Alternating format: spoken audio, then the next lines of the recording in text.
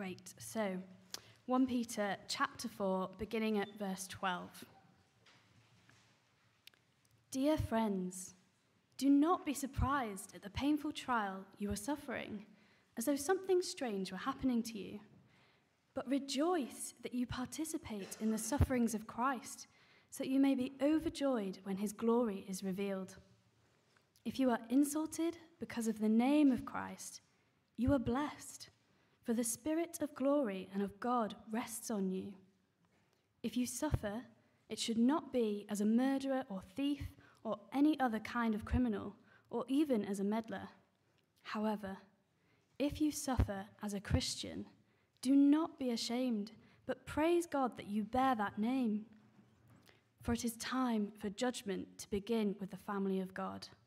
And if it begins with us, what will the outcome be for those who do not obey the gospel of God? And if it is hard for the righteous to be saved, what will become of the ungodly and the sinner? So then, those who suffer according to God's will should commit themselves to their faithful Creator and continue to do good.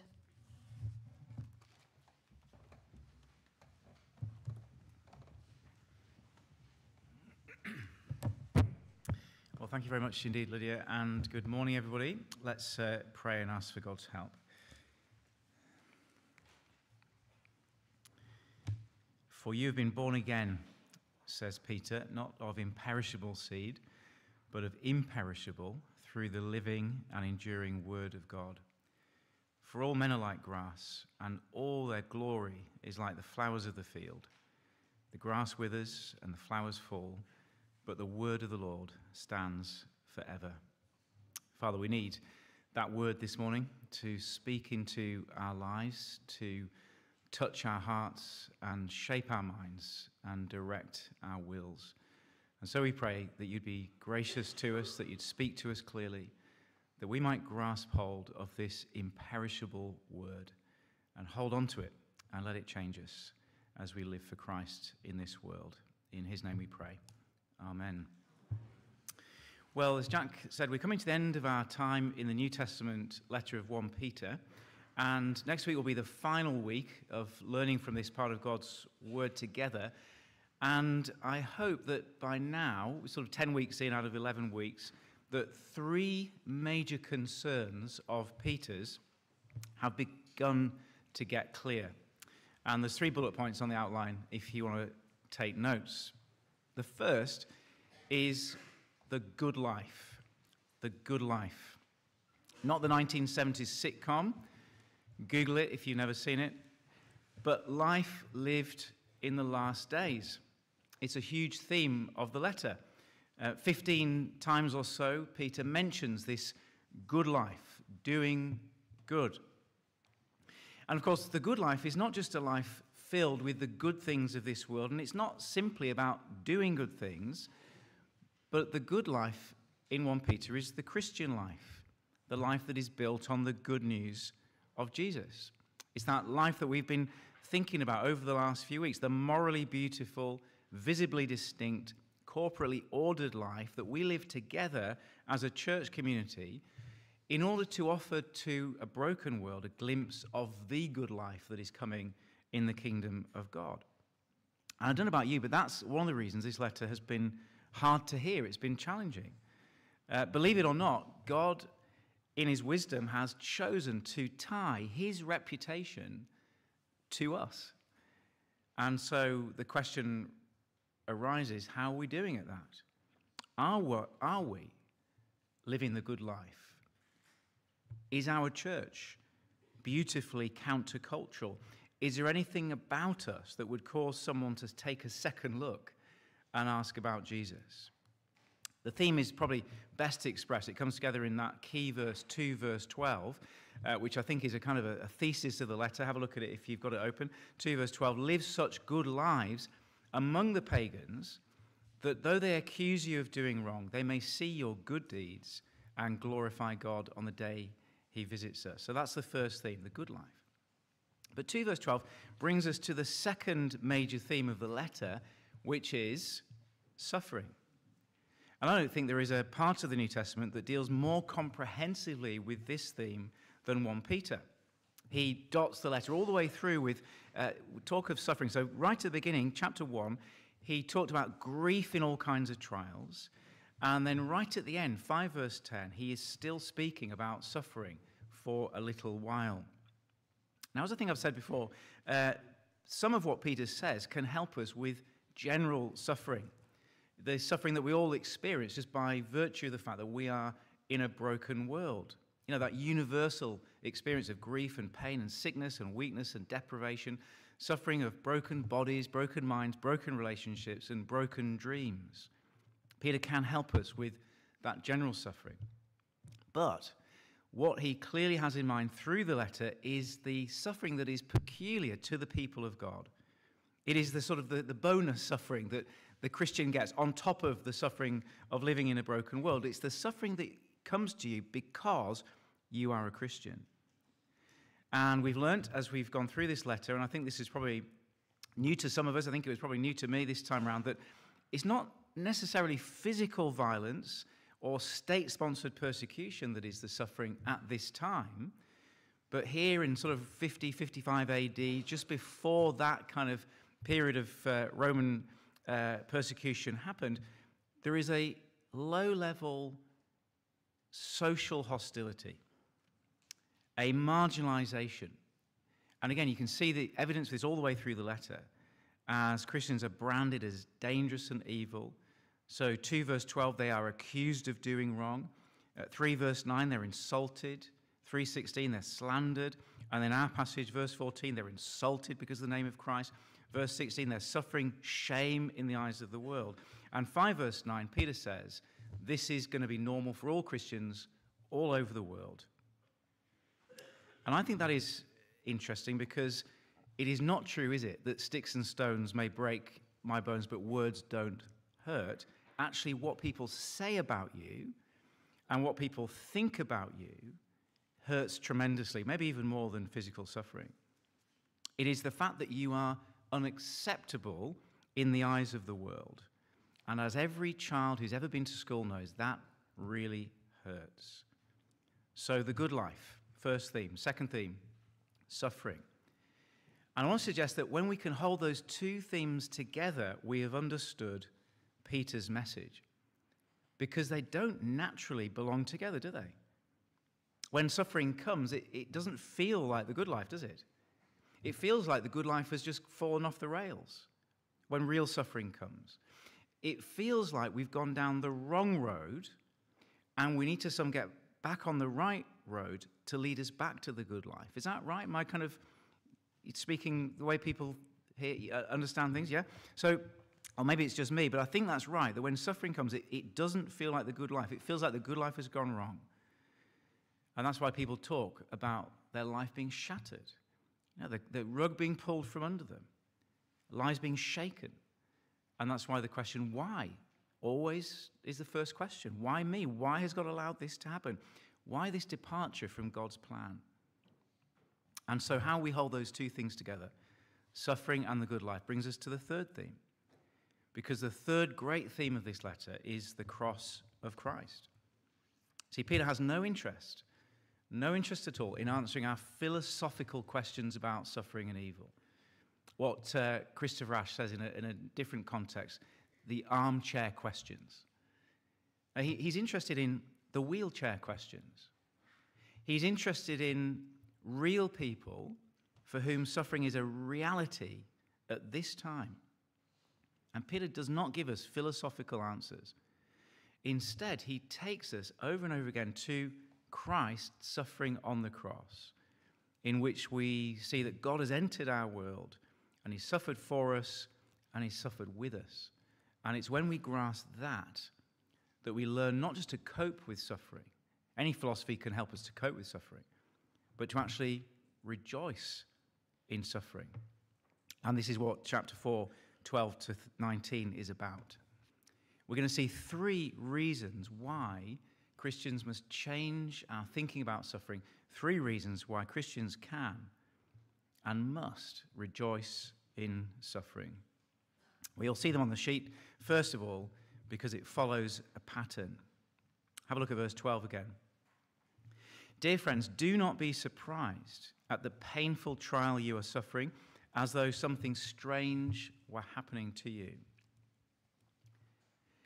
Now, one of the great things about reading through the whole letter like this is that we learn to kind of spot little key words. And this word strange in verse 12 should set off some signals in our head.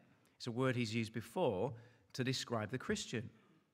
The Greek word is the word xenos, from which we get the English word xenophobia. Now, that's a useful word next time you're playing Scrabble because it begins with an X. But we use the word in everyday language just to mean racism, don't we? He's xenophobic, he's racist, he's got a fear of foreigners. But Peter has used that word to describe the Christian. We are the xenos, we are the strangers, we are the foreigners. And you'll know that this has been a theme running right through the letter. From the very first verse, we are exiles, pilgrims, aliens, foreigners. We are not native to this world because we have been born into the hope of a new world, and our home is with Christ. So can you see in verse 12, he is giving us a deliberate play on words. He's telling us that if we are strangers in the world, then suffering will not be a strange experience. If we are aliens in the world, then suffering will not be alien to the Christian, but its native territory. What his readers are experiencing, rejection from families and neighbors, ostracism from the community, harsh treatment in the workplace, hostility, injustice, and abuse, this is their natural, native territory. This is what they should expect as Christians. In fact, to expect anything else is strange. Now, what did this look like? Well, various bits of evidence have come to us from outside the Bible. Around this time, just a few years after Peter, Roman historian Tacitus wrote that Christians throughout the empire are loathed for their abominations. Loathed for their abominations. While another Roman historian, Suetonius, said Christians are a class of people animated by a novel and mischievous superstition. So the intellectual elites are branding Christians as strange and evil and dangerous. It's not just the intellectual elites, it's the man on the street. There is some graffiti that's been uncovered, I think it was in Pompeii, showing a man on a cross with a donkey's head and the little sort of Latin inscription, Alexamenos worships his God. Because these people are stupid to worship a crucified Christ. It's just a joke. It's the subject for graffiti in the street. And Peter says, don't be surprised about this. This is your native territory now because you are an alien in the world. And I think we've said before that this is helpful, isn't it, in understanding our times. There is a kind of a parallel between 21st century Britain and 1st century Asia Minor. I turned 50 last year. My wife turned 50 just a few weeks ago. And I guess those of us over 50, just raise your hands. We're in a minority, I think, but a kind of a respectable minority. Yeah, we are, aren't we? We really are a minority. We need to grow that group of people. But those people who put their hands up can remember some things that in half a century have gone for good. I was just trying to remember, what are some of the things? Electric milk floats with endlessly recyclable glass bottles and full-fat milk. We were so green in those days, so environmentally friendly, and no one was telling us to do it. Do you remember switching on the TV 5 minutes before you wanted to watch it, to warm the valves up? Margaret's nodding along. And then having the dilemma of which of the two channels were you going to watch, BBC One or BBC Two? Do you remember leaving the house always with a 2p in your pocket? It became 10p later on, but 2p in your pocket. Now, some of the younger people here are thinking, what was that about? It's so you can make a phone call in an emergency, of course, in a phone box, 2p. Do you know, when I was a child, 1 in 3 people smoked? So go into a workplace, into a staff room, into a train, into a cinema, 1 in 3 people were smoking. And here's the thing that is most shocking. The BBC were legally obliged to provide a daily Bible reading for school assemblies. I went to a bog-standard state school, and every morning we heard the BBC teach us the Bible. And it was my job in year 6 to switch the radio on. That was my privilege, my little monitor job in year 6. Switch the radio on to hear the Bible taught us by the BBC. And so I think we're looking here less than 50 years ago, less than half a century ago, at the last time it was socially normal and morally acceptable to be a Bible-believing Christian in Britain. Emma and I went to a party last night, which is why maybe my voice is a little bit hoarse. And independently, in the course of 2 conversations, in which we were kind of explaining the basic Christian gospel, just the traditional Christian gospel, 2 times independently, we were met with genuine shock and disbelief. Wow, you actually believe that? And in one of my conversations, someone said, I didn't honestly know there were people in our society today who had those views. And my point is that the period which ended with our childhood is not normal. That was strange. We are now getting back to normality. We are now getting back to what Peter says we should expect. And if you just glance over at 5 verse 9, which we'll come to next week, Peter is saying, look around the world, and there are going to be millions of Christians like Prem in Kathmandu, in fear, under pressure, fear of losing their livelihoods, and worse, being imprisoned, being bankrupted by the state for speaking the gospel. This is business as usual. And so here is the good news. It means that as that culture shifts, we are being given more and more opportunities to learn what it means to belong to Jesus. Because look at verse 13. But rejoice that you participate in the sufferings of Christ, so that you may be overjoyed when his glory is revealed. Now, I don't want to overdo this. There are good things about living in the culture that we have just departed from. In 1 Timothy 2, we are to pray for peace so that the gospel can go out. But the other side of it is, when Christians are under pressure, there is joy in the opportunity to learn Christ. So what does he mean in verse 13? You participate in the sufferings of Christ. Well, a number of times in the letter, Peter has referred to the shape or career of Jesus' life in those 2 polarities of death and resurrection. So if you had to sum up Jesus' career, it's those 2 things. It's death and resurrection. It's shame and glory. It is injustice and vindication. It is suffering and glory. That's the shape of Jesus' life. And we've seen that in 1 Peter chapter 1, the whole Old Testament looked forward, 1 Peter 1:11, to the sufferings and glories that would follow. He is the stone that was rejected but became the capstone, 2 verse 7. He was put to death in the body but made alive in the spirit, 3:18. And so Peter is saying there is this pattern to Jesus' life that proves that he is God's Messiah. It is suffering and then glory. It is the crucifixion and then the resurrection. And that pattern proves that Jesus has beaten evil and he has beaten suffering forever.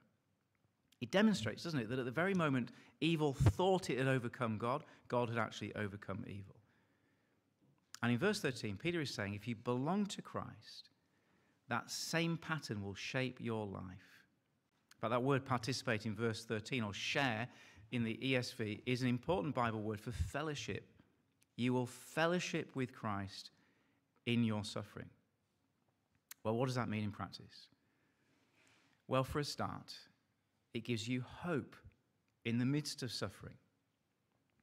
If you are connected to Christ, and that was his story, then suffering will not be the end of the story. Victory will be the end of the story, as it was for him. Death, then resurrection. Shame, then honor. Suffering, then glory. And if that is what you know for certain, then you can rejoice now because you know the final outcome. Which is why Peter keeps on using this little phrase, a little while. We're going to see it next week. You are suffering for a little while. The tennis ball has gone up. Christ has ascended. He will return. And in between, there is a little bit of suffering, a little time before it ends. But there's more to say than this. We mustn't conclude this is pie in the sky when you die, or the Christian life is just a grim, gritting your teeth experience now, because it will be worth it in the end. Now look at verse 14. If you're insulted because of the name of Christ, you are blessed, for the Spirit of glory and of God rests on you. In the previous verse, the assurance of glory is something anticipated in the future.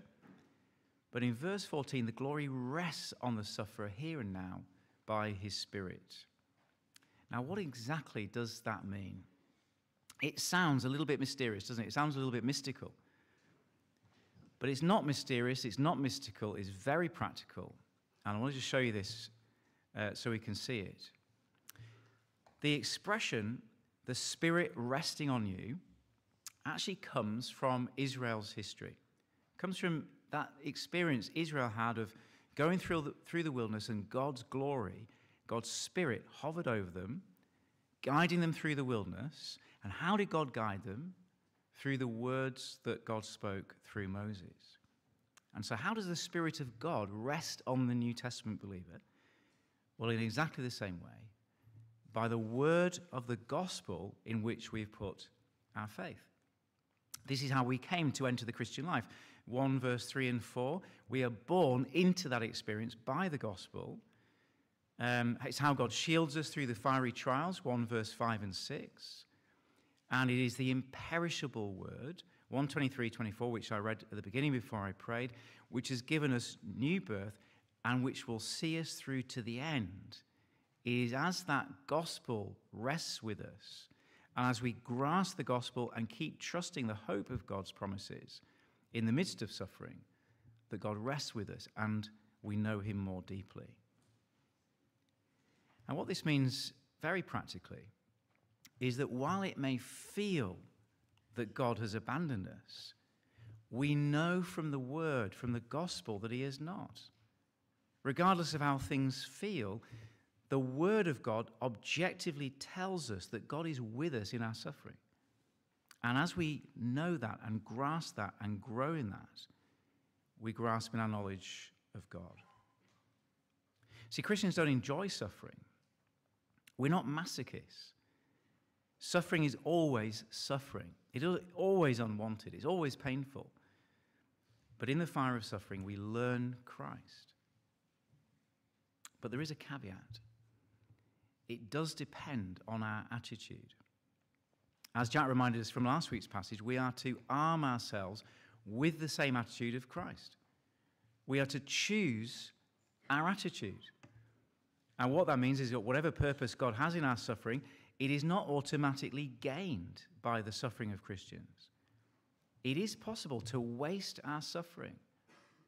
And you see this all through the New Testament, that suffering can make Christians stronger, but it can make us fall away. Like those in Jesus' parable who fall away quickly, Mark 4 verse 17, when trouble or persecution comes because of the word. It actually does depend on how we choose to respond to it. And so let me offer a very practical application to this. In your suffering, whose word are you listening to and who are you looking at? In your suffering, whose word are you listening to and who are you looking at? It seems to me that one of the temptations Christians face is to actually turn away from the word of God to other words, to the wisdom of the world, the self-help sort of psychobabble of the world.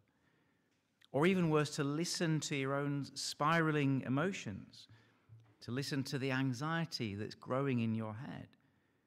And so we switch off the word of God. We stop coming to church, avoid Christian fellowship, avoid talking to certain people. Who are you listening to in your suffering? And who are you looking at in your suffering? It seems to me that we are tempted always to look inwards, or we're tempted to look at the cause of our suffering. But who is Peter looking at in verse 13? He is looking at Christ, and he's listening to Christ's gospel. He has in his mind clearly Jesus bearing the shame and agony of the cross for us. And he's thinking about him, and the astonishing glory that he will be revealed to be. And as he does that, he learns Christ. There's a great illustration of this in the book of Daniel. Daniel's three friends, Shadrach, Meshach, and Abednego, are at a low point in their exile in Babylon. And you may remember the famous story when they're thrown into the fiery furnace by King Nebuchadnezzar for refusing to bow to his statue. It's like 1 Peter, but in the Babylonian world with steroids, fire and lions and all those kind of things. But it's the same idea. And Nebuchadnezzar throws them into the fiery furnace, and he pumps up the heat, hot enough to melt metal. And in they go to the fire. A year's worth of Bible translation, all handwritten, was stolen, never to be seen again. And then her husband of 2 years was shot, speared rather, leaving her a widow and a single mother in the middle of the Amazon jungle. Can you imagine? And she says, why would God do this? Here is someone trying to do God's work, and God takes it away. All gone, like that. Why would he do that? Well, one of the clearest answers to the question, I think, is right here. And the clue is back in verse 12, in that little word, trial. We might use the word to describe an inconvenience or a painful ordeal. That train trip was a trial. That exam was a trial. Childbirth was a trial. Those things can be painful trials. But in the New Testament, the word specifically means to undergo a test or to prove the authenticity of something. It's the same word here that was used of Jesus being tested by the devil in the wilderness. So the question is, why does God want to test his people? Why does he want to put his people through the trial of fire? Well, the answer is because he wants us to make it to the end and not give up. He wants us to make it to the end and not give up. Let me show you how he does this. Look at verse 15 and 16 first of all. If you suffer, it should not be as a murderer or thief or any kind of criminal or even as a meddler. However, if you suffer as a Christian, do not be shamed, but praise God that you bear that name. Now, I don't think verse 15 is suggesting that some of Peter's readers are actually in danger of that criminal behavior. I think he's drawing a contrast between two types of suffering with two outcomes. Verse 15 is a reminder that there is suffering in this world that you deserve. There is a suffering that comes through sin, and he's not talking about that. He is talking instead, verse 16, of the suffering that is undeserved, that comes as a result of simply belonging to Christ. Now look at verse 16. And there's a little word there that we can easily skim over because we're so used to it, the word Christian. But this is actually the second time in the whole Bible that word has been used. And I think Peter is using it there to emphasize his point that by definition, a Christian, a disciple of Christ, is going to be someone who suffers. If you follow Christ who was crucified, how can it be different for you? And the fiery trial is there to test us, to expose who we really are and who we are really trusting in. So just glance over to that verse I read in 1:23-24 again. For you have been born again, not of perishable seed, but of imperishable, through the living and enduring word of God. For all men are like grass, and all their glory is like the flowers of the field. The grass withers and the flowers fall, but the word of the Lord stands forever, and is this word that was preached to you. See, without suffering, how do I know that I really trust the imperishable word? So when life is straightforward, there may be any number of things that I can lean on for my self-worth, my security, acceptance in the community. I may lean on finance, health, intellectual respectability, career, relationships, or all of the above for my children. How do I know that those things are not idols until they are taken away? Until someone kicks the crutches away and I see that what I'm really leaning on is Christ. Or in Peter's language, when the grass that I'm trusting in is burnt up and I'm left with the gospel. But why does this matter? Why do we need to know what we're really trusting in? Well, look at verse 17 and 18. For it is time for judgment to begin with the family of God. And if it begins with us, what will the outcome be for those who do not obey the gospel? And if it is hard for the righteous to be saved, what will become of the ungodly and sinner? At first sight, it is a surprise, isn't it, to hear the Bible speak about Christian people, the family of God, experiencing the judgment of God. I think this is the curveball for this passage. There's always one in every section of 1 Peter, and this is it. Isn't judgment what Jesus has saved us from? Is Peter saying that the suffering he's been talking about is some kind of punishment or discipline for God's people? But if so, doesn't that contradict verse 15 and verse 16, where the point is that suffering is unjust and undeserved? Well, think about what Peter has already said about the purpose of suffering for the Christian. He's talking about a trial, a test, a proof of authenticity. And just glance back with me to 1 verse 7, where I think he says it very, very clearly. He says, these trials have come so that, here's a clear purpose statement, your faith of greater worth than gold, which perishes even though refined by fire, may be proved genuine and may result in praise, glory, and honor when Jesus Christ is revealed. The trials are not a judgment for sin. They are the loving blessing of God to strengthen us and to purify our faith, so that that faith will endure and stand until the day of judgment. Well, maybe an illustration will help at this point. This has been a picture that has been helping me this week as I've grappled with this passage, and I hope it helps you as well. I don't know if you've ever been to the Eden Project in Cornwall. A few people probably have, and we went a few years ago, and it's a visitor attraction about plants. I know that will only excite a handful of people here, but it is a very special place. The site of the Eden Project was kind of built into a clay quarry. It's huge.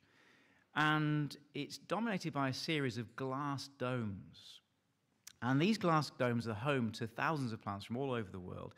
And as you walk through the experience, each dome simulates a different habitat. And the biggest one and the best one is the rainforest. It's the biggest indoor rainforest in the world. And you're actually walking in Cornwall in this tropical rainforest with all the sounds and the smells. And, I think there's a few butterflies flying around as well.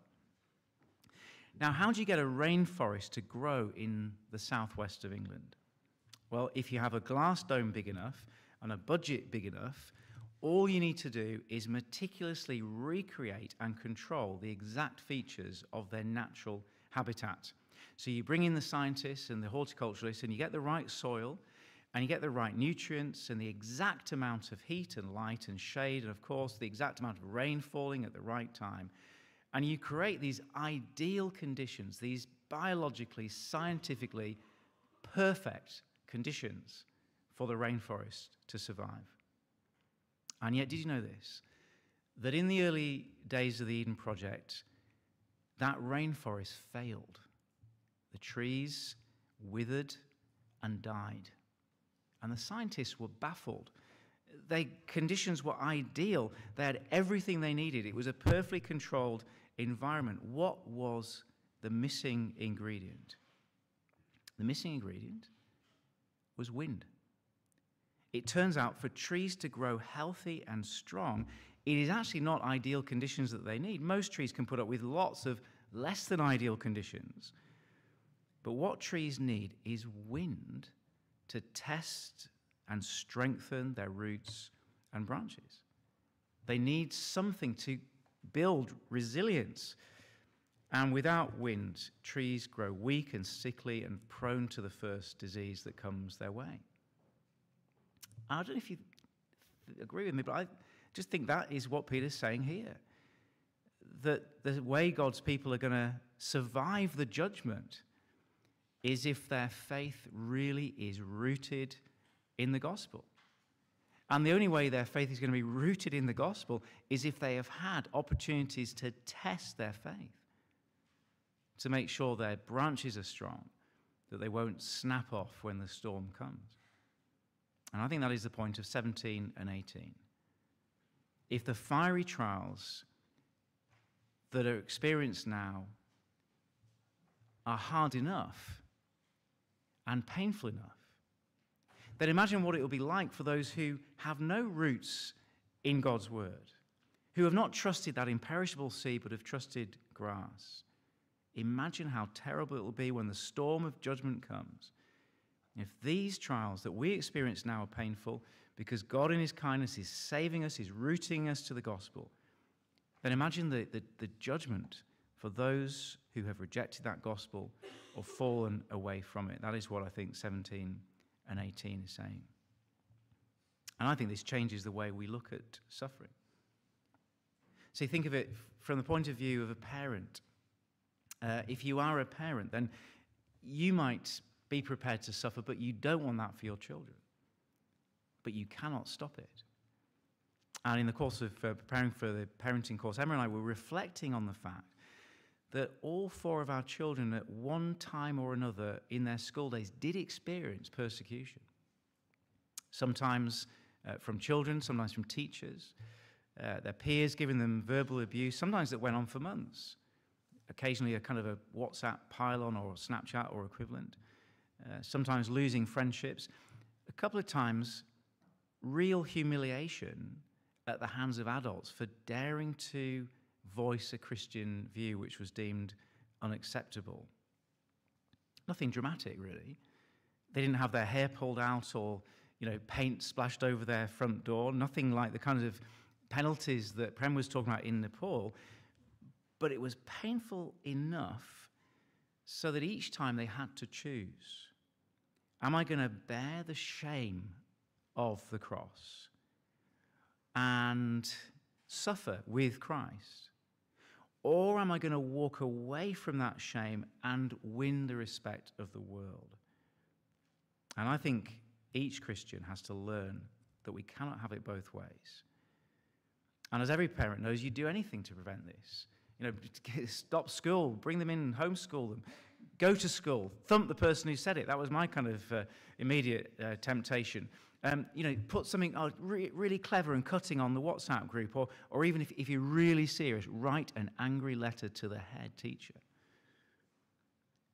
But all of them now, as adults, have said to us that they are glad they went through those times, that they weren't shielded from those times, because those were opportunities to test their strength. They had to decide, am I going to bear the shame of Christ?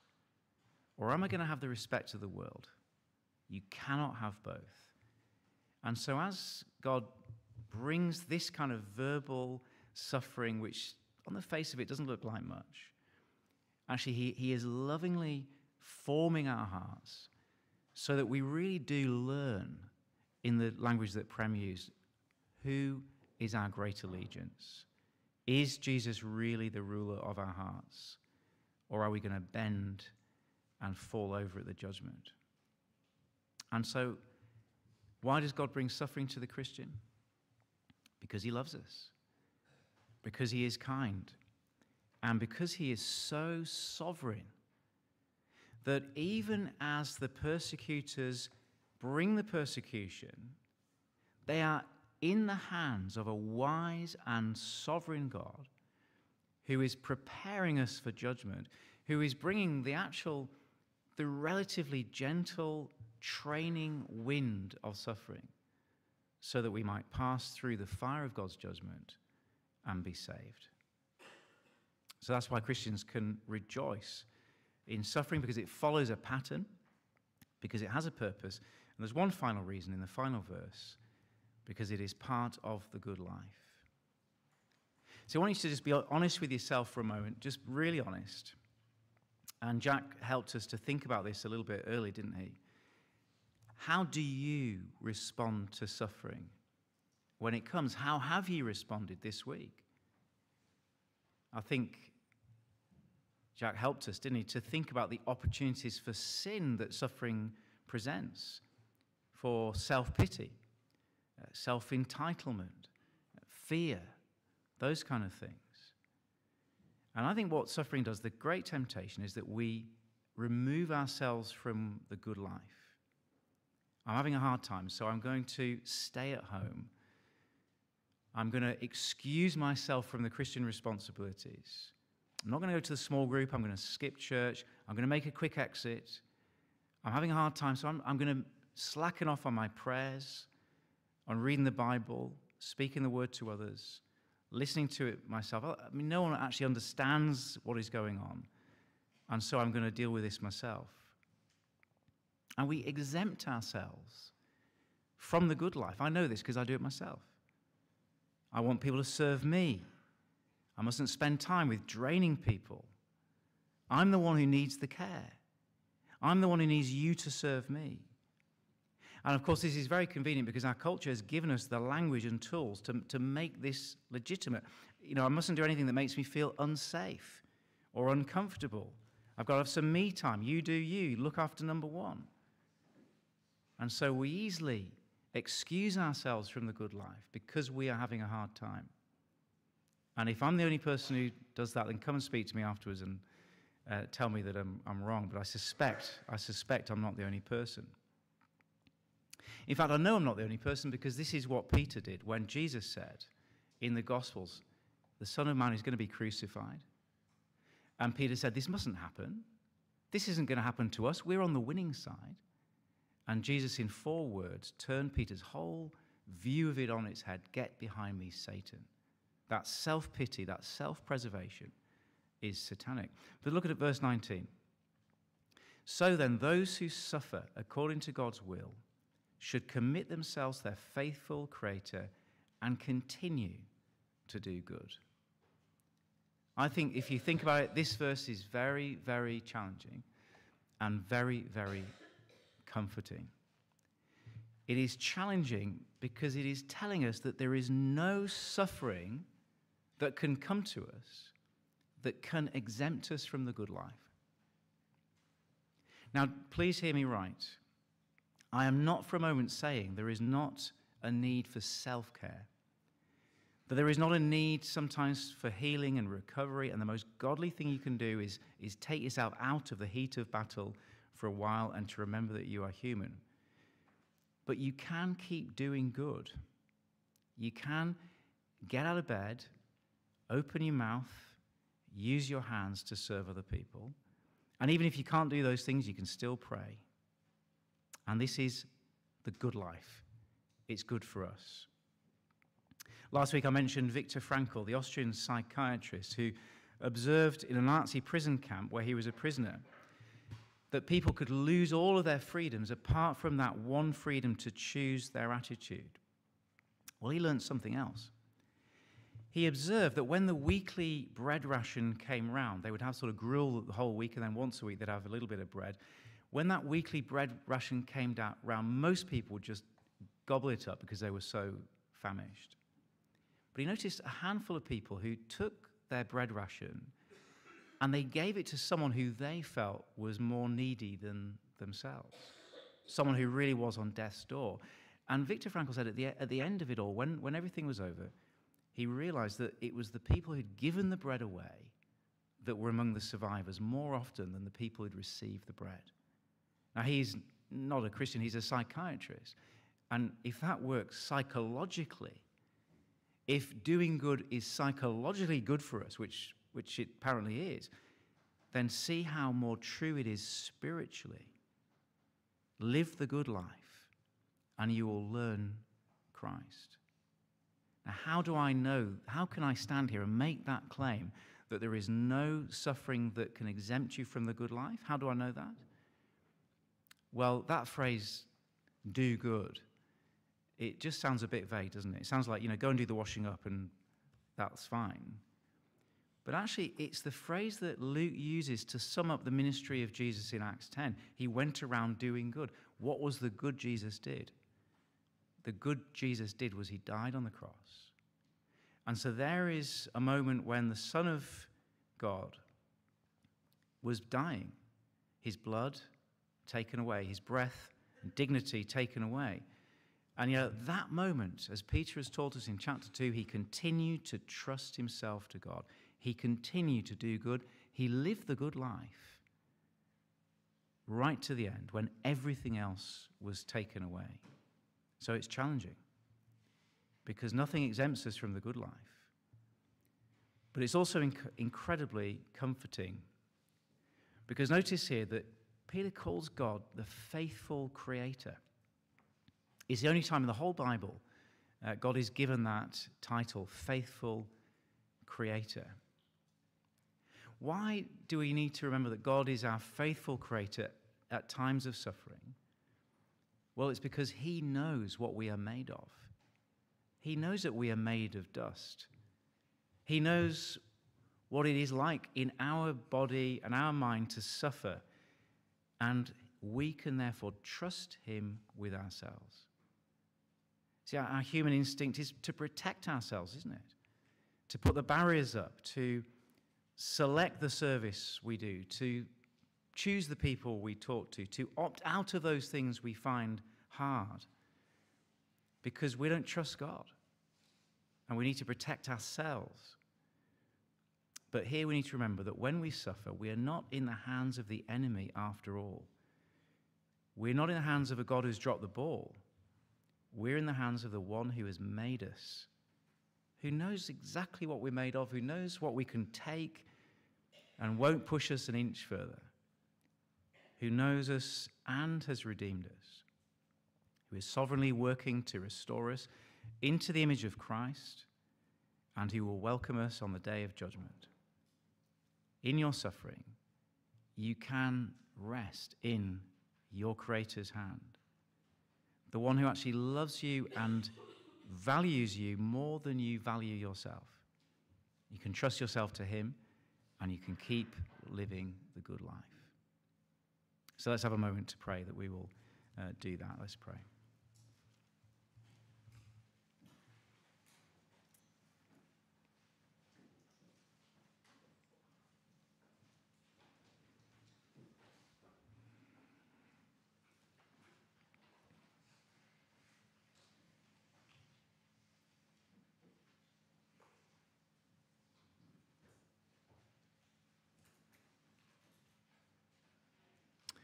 Gracious Heavenly Father, we do thank you so much for the Lord Jesus Christ, who suffered for us and suffers with us.